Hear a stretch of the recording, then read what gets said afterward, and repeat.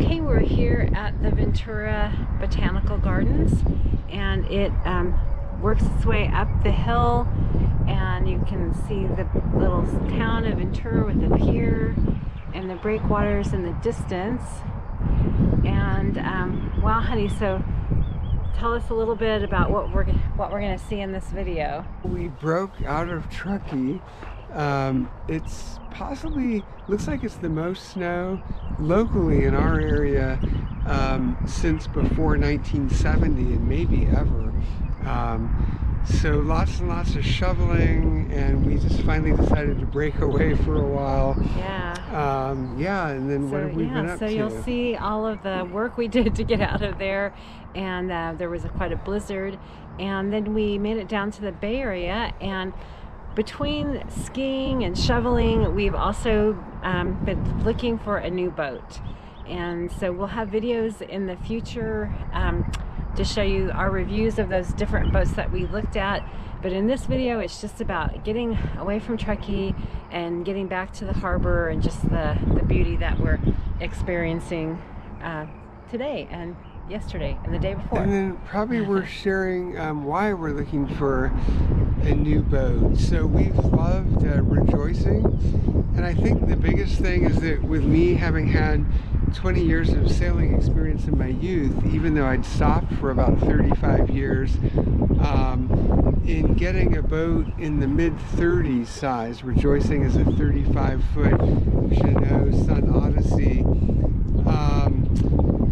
Basically, the idea is you're familiarizing yourself with a larger boat, but then to really do relatively comfortable coastal cruising, you're typically going to want to bump up to boats in the lower 40s especially. And then for some folks, if they have a lot of money, they might even go into the high 40s or 50s. But for us, I think the sweet spot is likely to be in the low 40s. But we've seen a lot of beautiful boats, and we're anxious to share our thoughts on those in some future videos. Yeah, absolutely. Yeah, so stay tuned.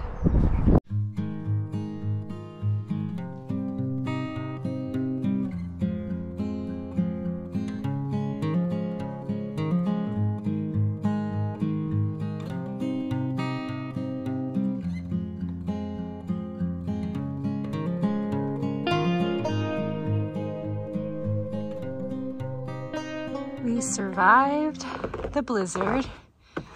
It's very beautiful. The trees are so full of snow. And this is from our upstairs deck. Our backyard is now level with the upstairs deck. And there's our neighbor's house that's completely buried. Here's our downstairs deck.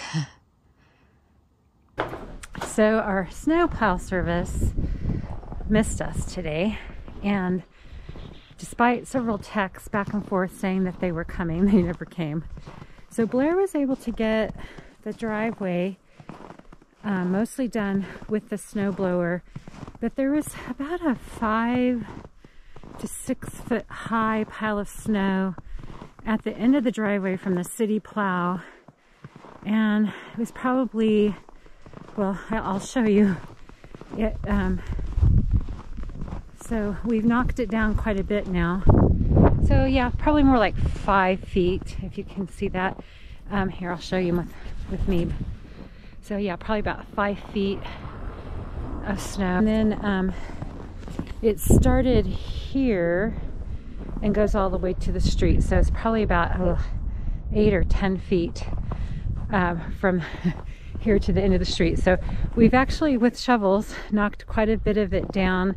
And then once we get it wide enough for the car to get out, Blair's gonna try the snowblower over the rest of it so that we can hopefully get out of here tomorrow, because today 80 is still closed.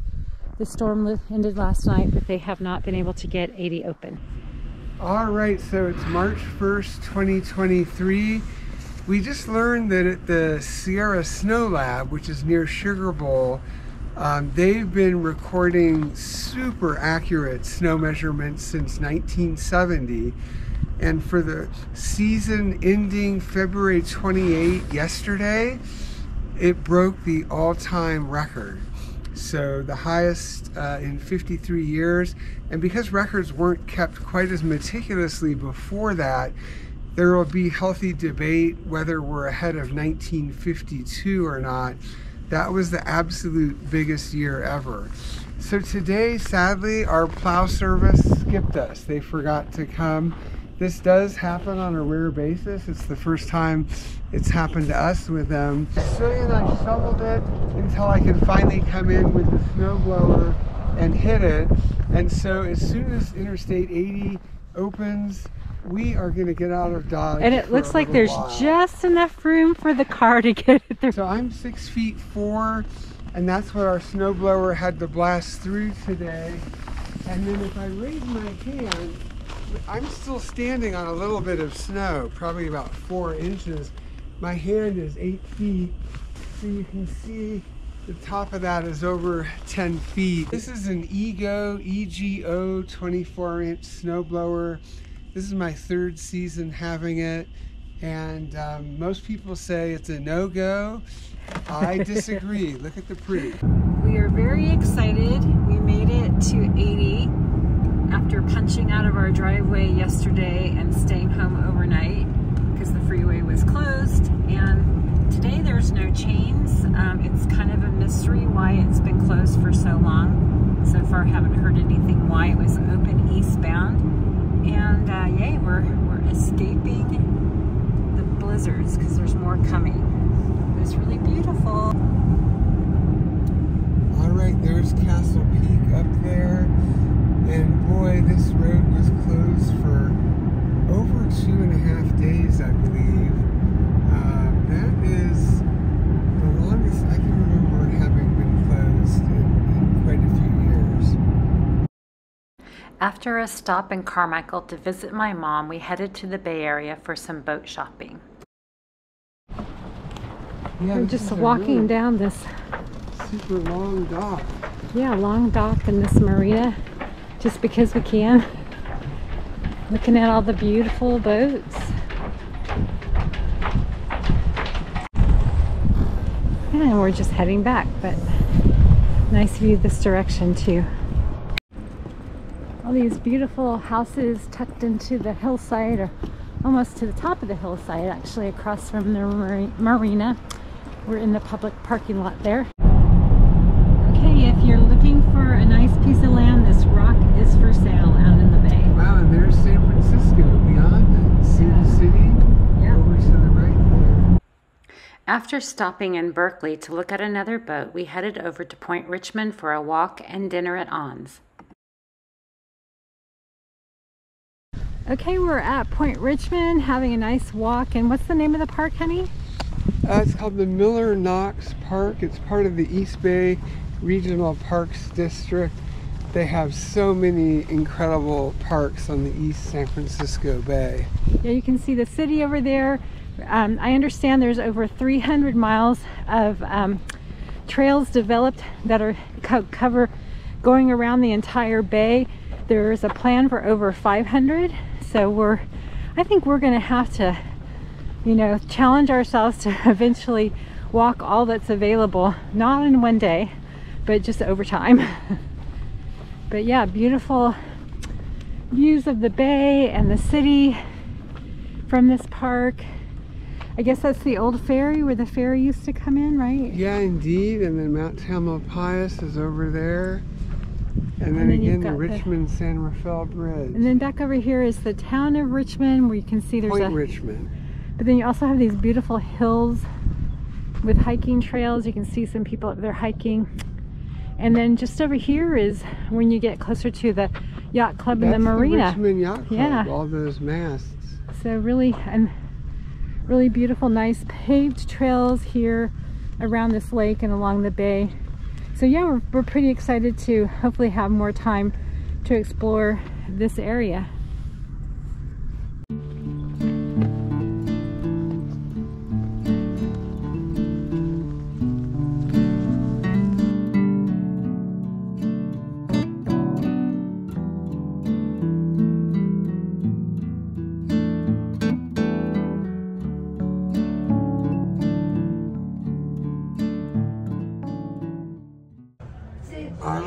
my dear. Where are we? We are at On in Richmond having some dinner. And it's a little bit cold because it's evening, but it's beautiful. Yeah. And what about the marina behind us? Oh, it's really lovely. And we've walked a lot of those docks looking for a slip. And yeah, it's nice. All right. Yeah, just beautiful out. Check out this beautiful sky at the Richmond Harbor. We just had a yummy dinner at On's. After spending the night in a hotel in Livermore, we began our journey down to Channel Islands Harbor. We are stopped at Harris Ranch to get a little refreshment and go to the bathroom, and look at the snow on the mountains. All right, we are on Interstate 5. Now we're just north of the Grapevine, which is the part of Interstate 5 that's going to curve its way through that canyon up there. Pretty rare to see this much snow. I've probably only seen it like this a few times in my life. All right, so now we're in the beginning of the canyon of the Grapevine. And it's awfully pretty in here. Yeah, very unusual. Not quite enough snow to ski yet. And I don't normally ever think of bringing skis down south. Well, we escaped the snow in Truckee to find snow from our condo on Channel Islands Harbor at the top. I think they're called Topa Topa Mountains. Beautiful.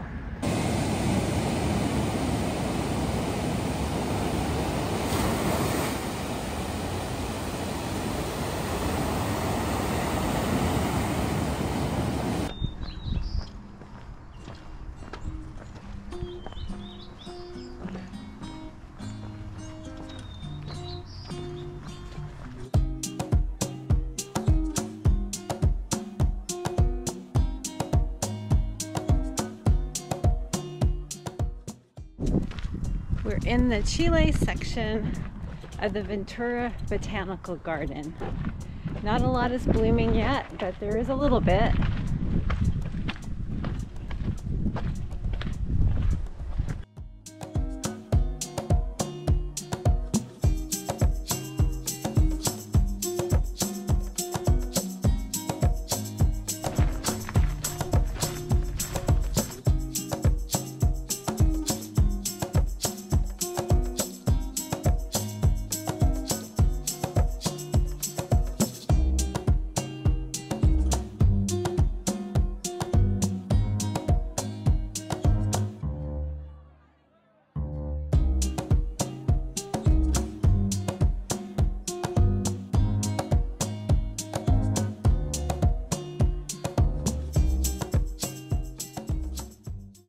We are now in the California section of the Botanical Garden.